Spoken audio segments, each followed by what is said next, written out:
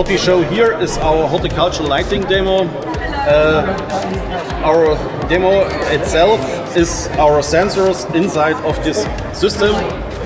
One of our partners, Jesus, one of our customers, was so kind and designed the first closed loop horticultural luminary. In this case, we know, especially for horticulture, each plant has its own circadian rhythm. Each plant needs its own light profile, and what we show here is implementation of an 80-channel spectral sensor chipset and the first closed loop, spectral closed loop horticultural luminary.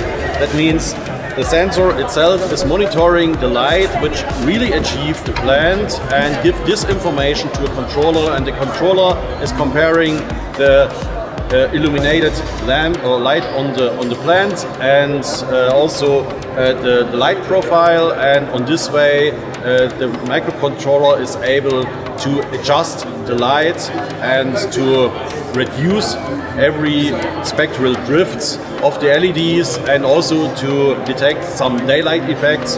We can see it here.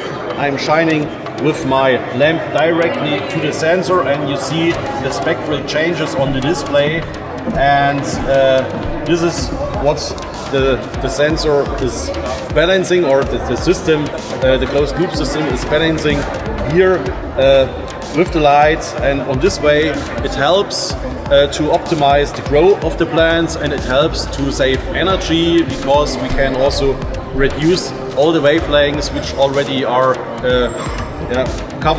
already covered by daylight, and also if there is a cloud or it will be rainy, the sensor is detecting all the drifts and can adjust the light profile that we have. In any case, the optimal grow light for the plants, and on this way we help horticulture producers to save energy and to optimize the growth of the plant and the quality of fruits and what they plant overall.